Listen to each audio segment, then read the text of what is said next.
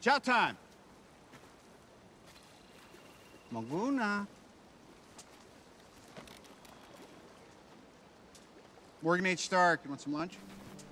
Defying lunch or be disintegrated. You should not be wearing that, okay? That is part of a special anniversary gift I'm making for Mom. There you go. You thinking about lunch? Can I give you a handful of crickets on a bed of lettuce? That's what you want. How did you... Look at this. God. Really? Were you looking for it? No. I found it, though. You like going in the garage, huh? So does Daddy. Ugh. It's fine, actually. Mom never wears anything I buy her. It's open.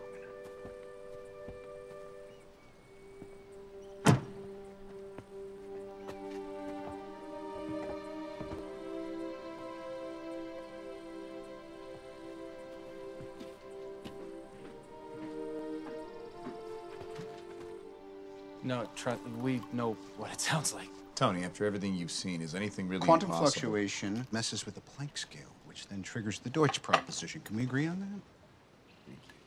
In layman's terms, it means you're not coming home. I did. No, you accidentally survived.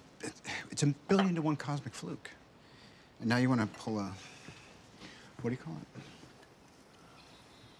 it? A time heist?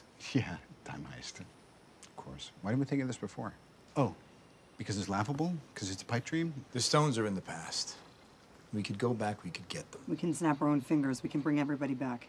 Or screw it up worse than he already has, right? I don't believe we would. Gotta say, I sometimes miss that giddy optimism.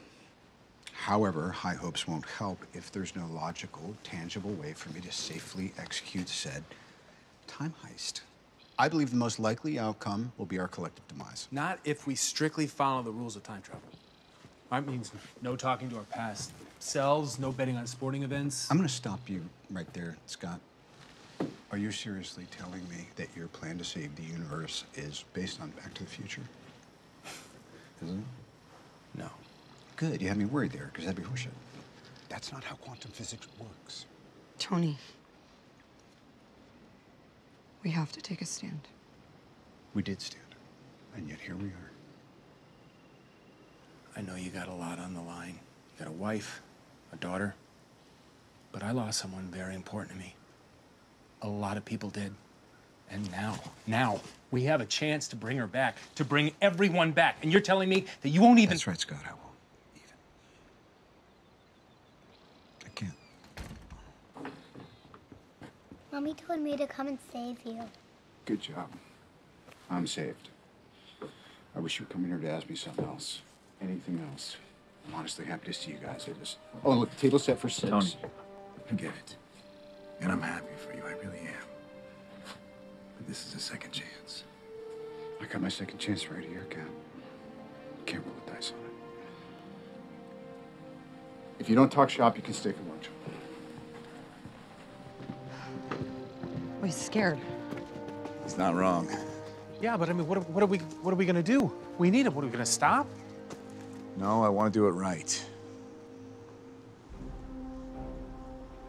We're gonna need a really big brain. Bigger than his? Come on, I feel like I'm the only one eating here. Try some of that. Have some eggs. I'm so confused. These are confusing times. Right. No, that's not what I meant. No, I get it. I'm kidding.